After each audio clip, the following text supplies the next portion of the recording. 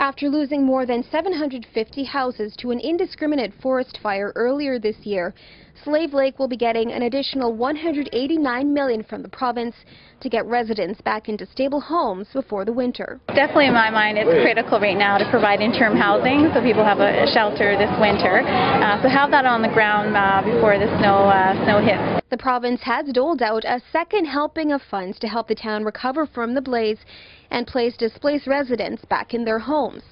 Of the $189 million announced Wednesday, $64.2 million will go towards mitigating any long-term social or economic effects, while $77.7 million was set aside to bolster emergency response costs.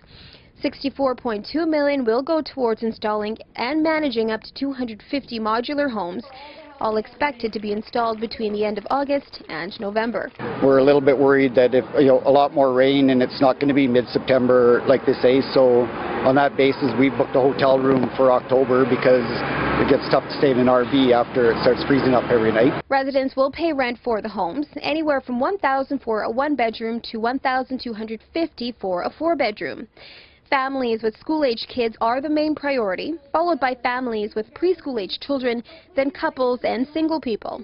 In all, the government has given about $289 million to aid in the fire relief and recovery efforts. At the end of the day, government says they fully intend on following through on their plans for the recovery process. Slave Lake residents say they really have no choice but to take them at their word. Tanera McLean, Sun News, in Slave Lake, Alberta.